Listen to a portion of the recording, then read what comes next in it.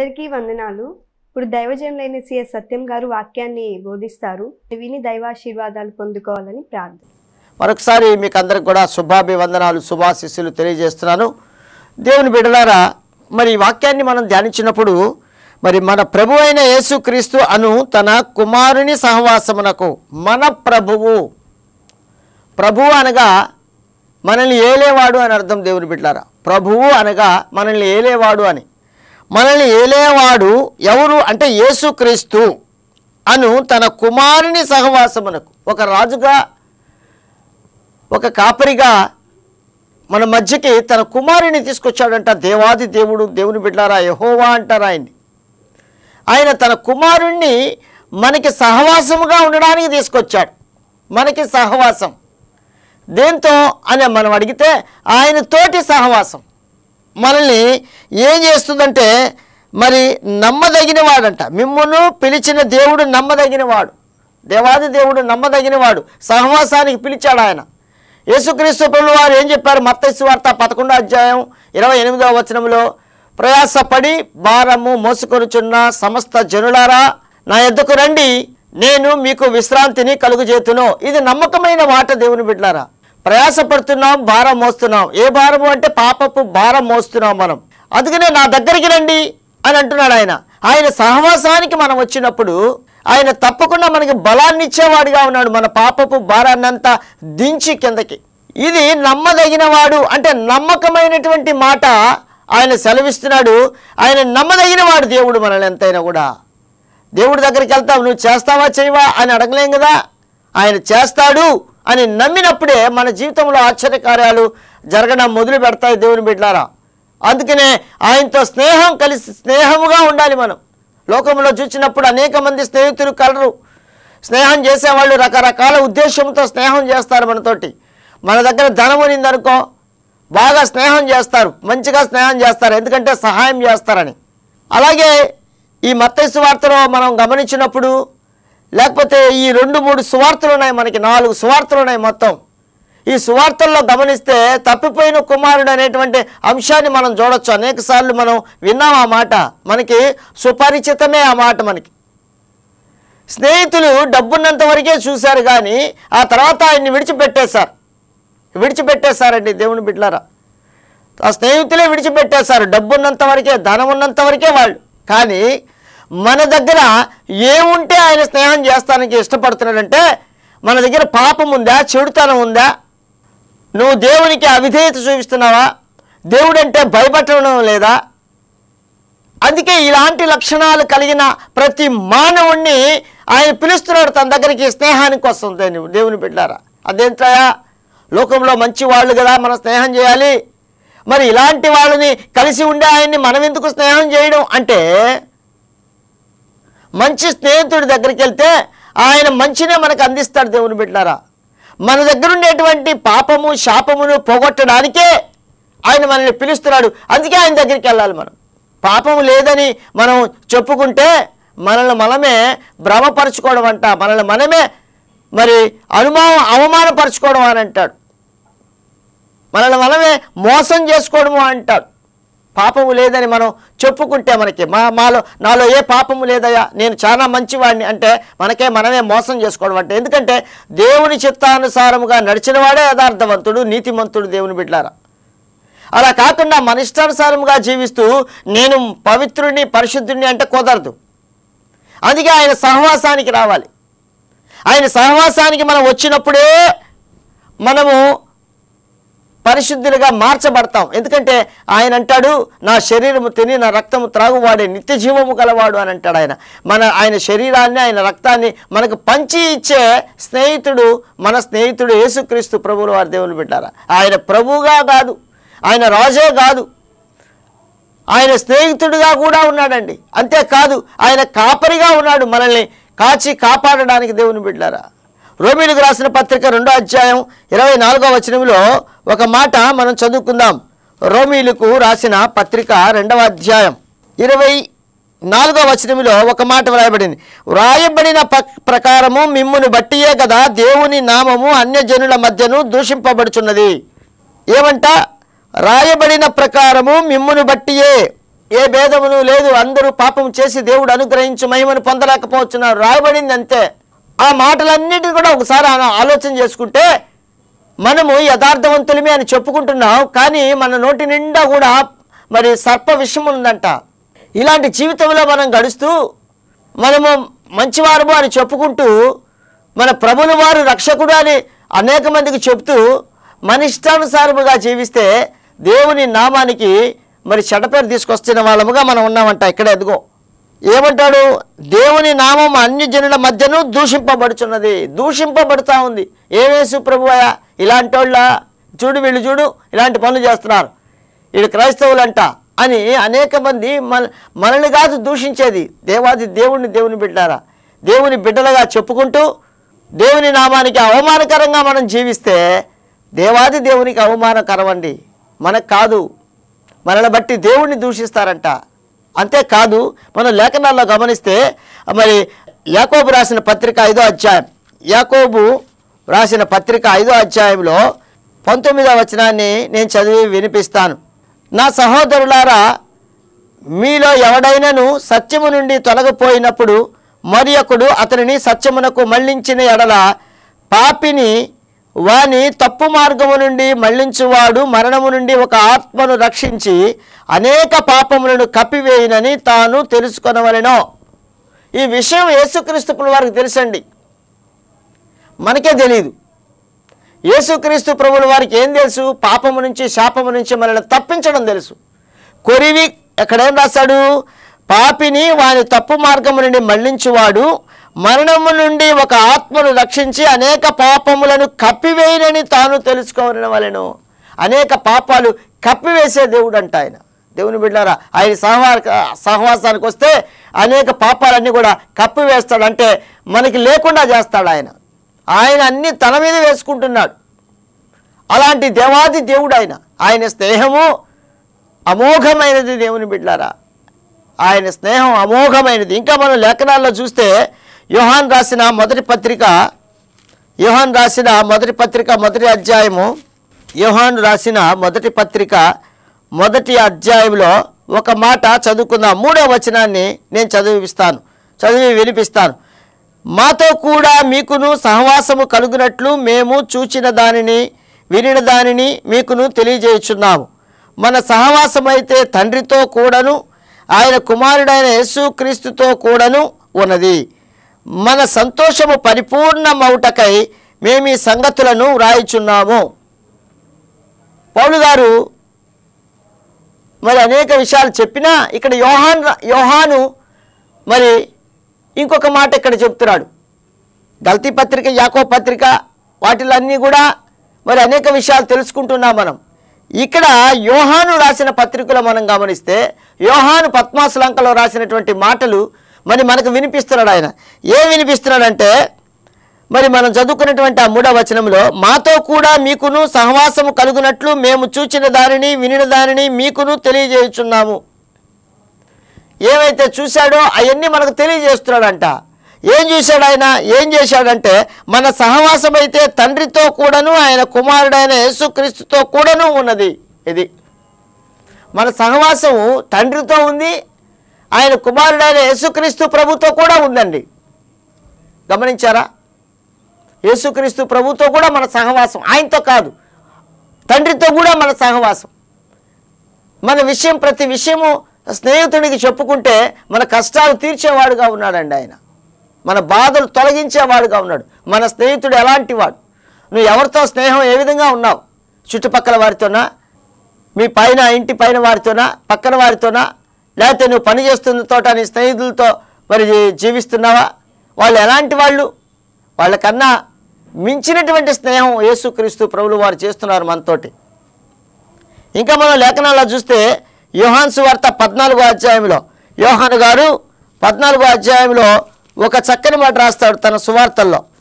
చూడండి, 14వ అధ్యాయం 23వ వచనంలో ఒక మాట రాయబడింది.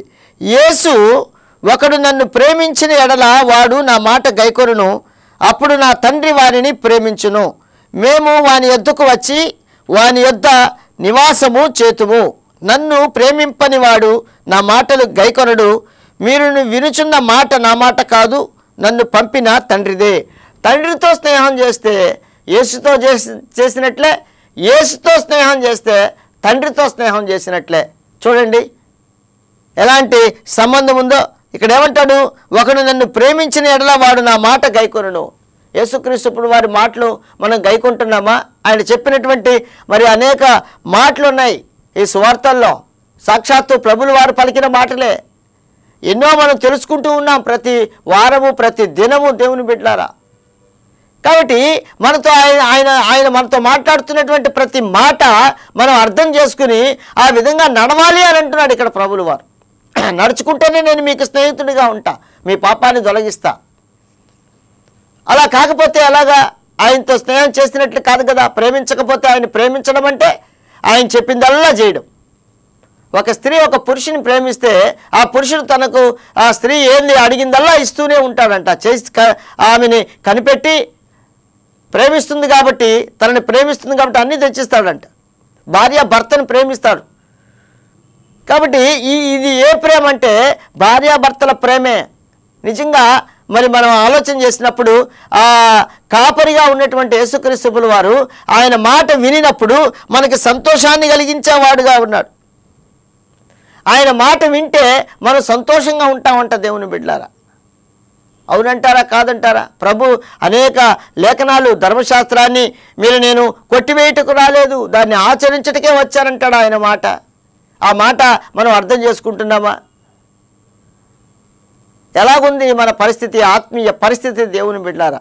ఎవరితో స్నేహం చేయాలని మనం గమనిస్తున్నాం, ఎవరితో స్నేహం చేయడానికి ఇష్టపడుతున్నాం, ఎవరితో గత కాలంలో స్నేహం చేశాం, రాబోయే రోజుల్లో ఏ ఊరితో స్నేహం చేయాలి? యేసుతో స్నేహం అంటాడు, మంచి ఫలితాలను ఇస్తుందంట.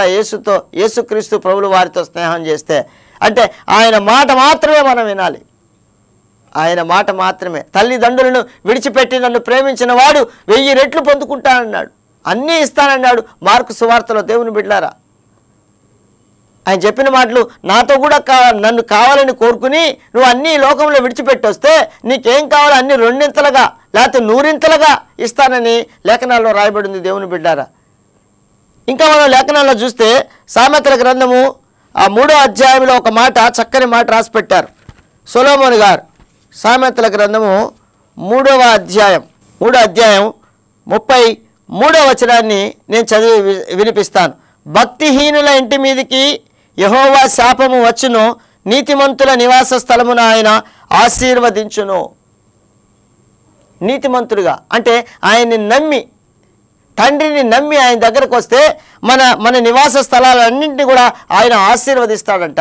ఒక స్నేహితుడిగా తండ్రి దగ్గరికి రావడం, ఒక స్నేహితునిగా కుమారుడైన యేసుక్రీస్తు ప్రభు దగ్గరికి రావడం మన ఆశీర్వాదాలకి సూచనగా ఉన్నది దేవుని బిడ్డలారా. ఇంకా మన లేఖనాల్లో గమనించినప్పుడు 4వ అధ్యాయము చూస్తే 4వ వచనంలో, 4వ అధ్యాయం సామెతల గ్రంథం 4వ అధ్యాయం 4వ వచనం, ఆయన నాకు బోధించుచు నాతో ఇట్లనెను, నీ హృదయము పట్టుదలతో నా మాటలను పట్టుకొని నిమ్ము, నా ఆజ్ఞలను గైకొని ఎడల నీవు బ్రతుకుదువు. స్నేహితుడి మాటలు మనం వింటే బ్రతుకుతాం దేవుని బిడ్డలారా. ఈ పరిశుద్ధ బైబిల్ గ్రంథంలో అనేక మంది మరి స్నేహం చేశారు, కానీ ఏ ఒక్కరు కూడా మంచి స్నేహం చేసిన దాఖలాలు లేవు ఇక్కడ. కానీ ప్రభులు వారు అంటున్నారు, నాతో స్నేహం చెయ్యి అని అంటున్నాడు, రా నా దగ్గరికి అంటున్నాడు. అందుకనే ఇక్కడ ఏమంటున్నాడు, ఆయన నాకు బోధించుచు నాతో ఇట్లనెను, నీ హృదయం పట్టుదలతో నా మాటలను పట్టుకొని నిమ్ము. పట్టుదలతో ఆయన మాటలు మనం పట్టుకోవాలంట.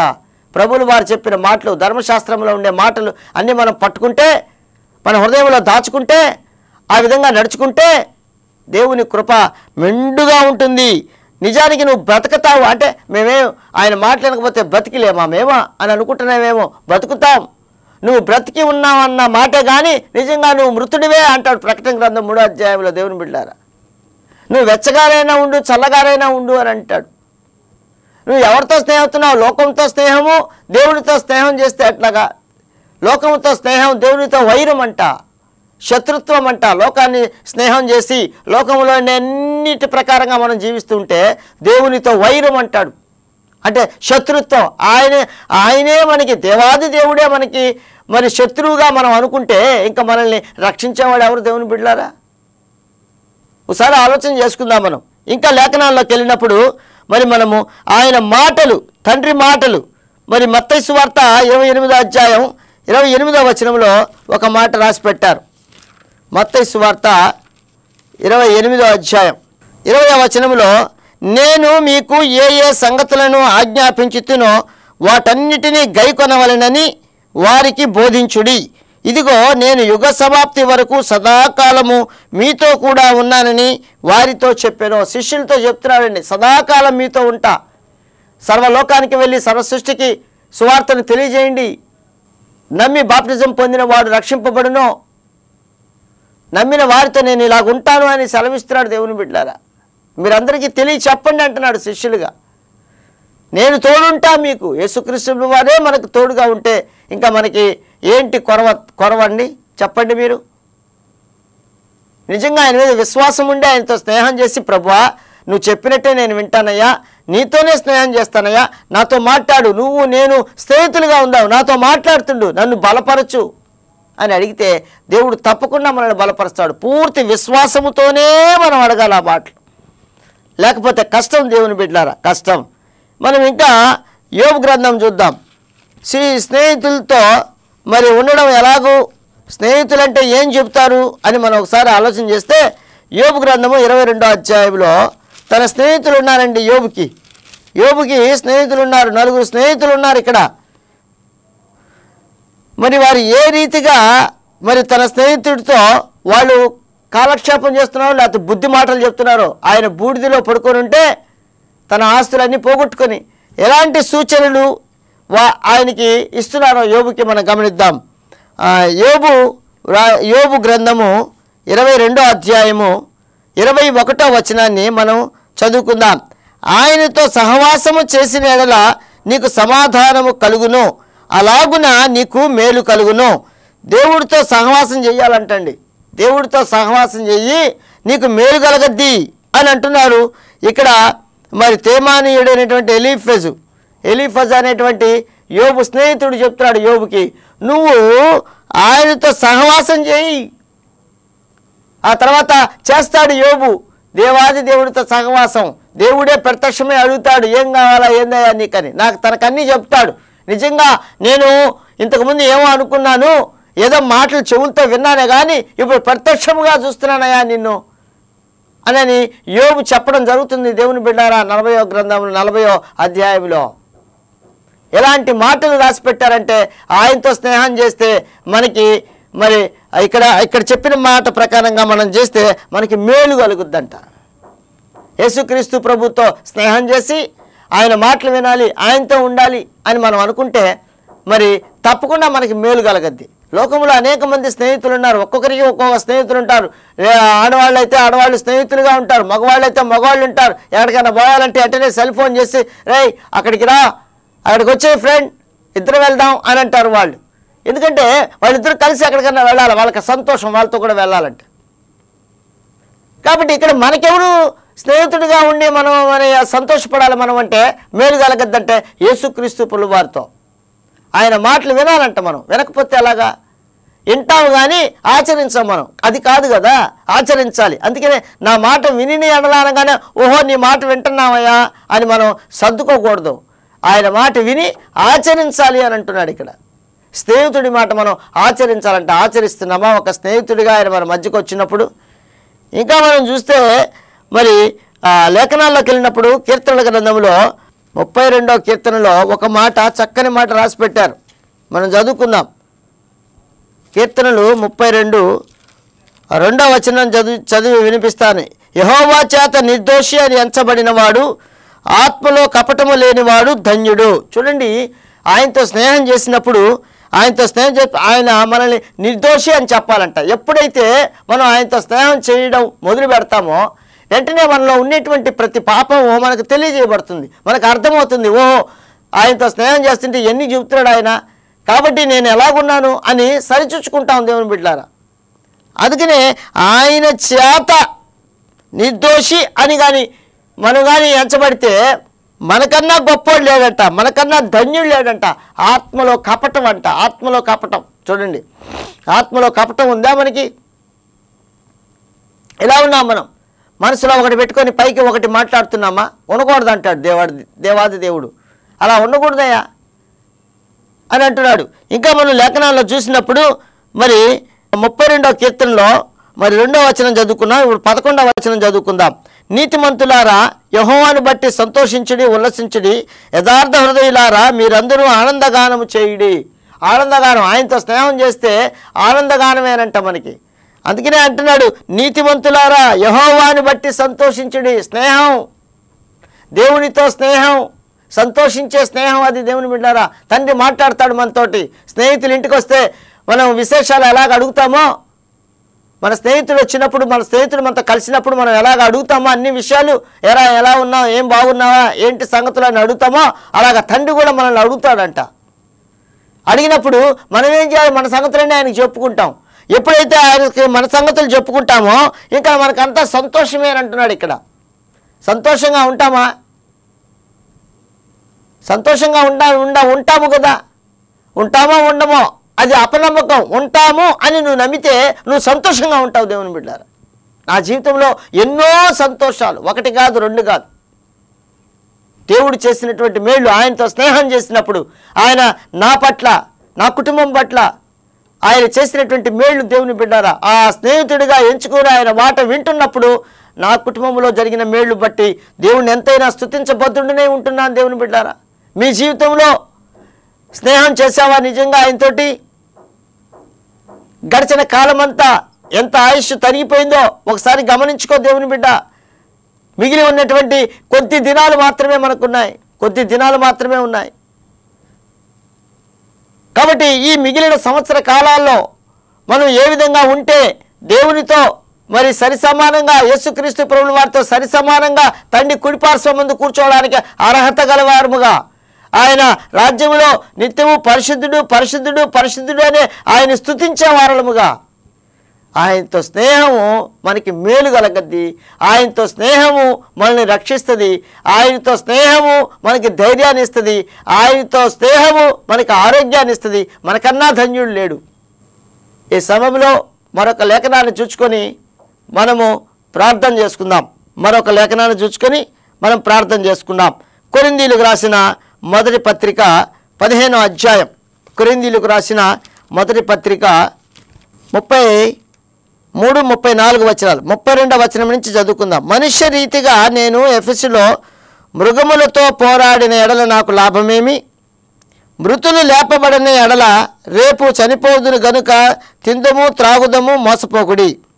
దుష్ట సాంగత్యము మంచి నడవడిని చెరుపును. నీతి ప్రవర్తన గలవారై మేల్కొని పాపము చేయకుడి. దేవుని గూర్చిన జ్ఞానము కొందరికి లేదు. మీకు సిగ్గు కలుగుటకై ఇట్లు చెప్పుచున్నాను. దేవుని బిడ్డలారా, మనకి సిగ్గు కలగడానికి, ఎందుకంటే యేసుక్రీస్తు ప్రభు నమ్మాము, విశ్వాసములో ఉన్నాము అని చెప్పుకుంటూనే లోకములో జీవిస్తున్నాం. వాళ్ళకి ఏందంట, రేపు చనిపోదాము గనుక తిందుము త్రాగుదము, తింటాం తాగుతూ ఉంటాం, రేపు చచ్చిపోతామో లేదో మనకేం తెలుసు, ఎప్పుడు ఉంటామో, ఎన్ని రోజులు బతుకుతామని. అందుకనే మోసపోబాకండి మీరు అని అంటున్నాడు ఆయన. మోసపోతున్నామేమో, మోసపోకూడదు. మనం నిత్యము ప్రిపేర్గా ఉండాలి. ఏ క్షణం మంది కాదో నీటి బుడగ లాంటి జీవితాలు అంటాం మన దేవుని బిడ్డారా. ఈ క్షణం ఉండి ఇంకొక క్షణంలో మనం ఉండకపోవచ్చు.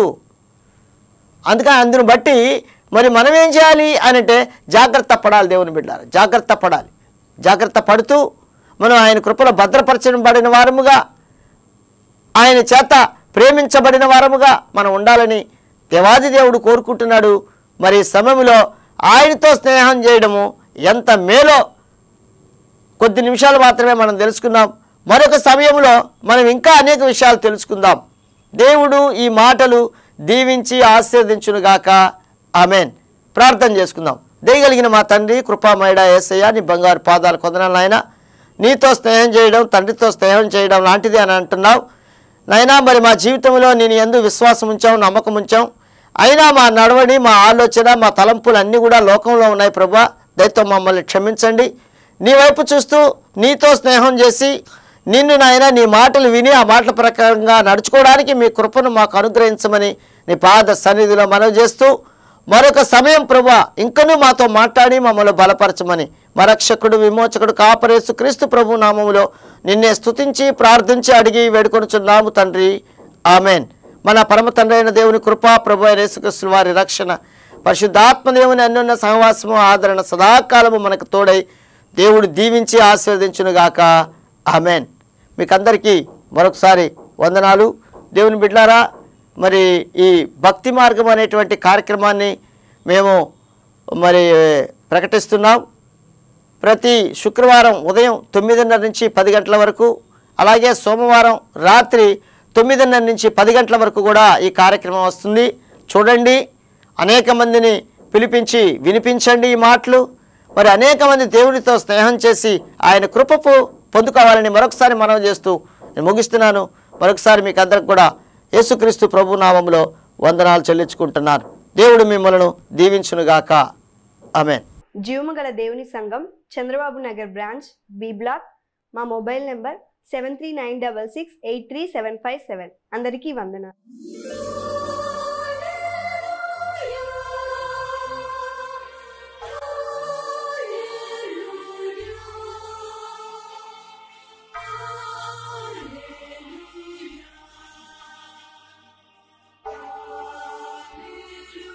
Yeah.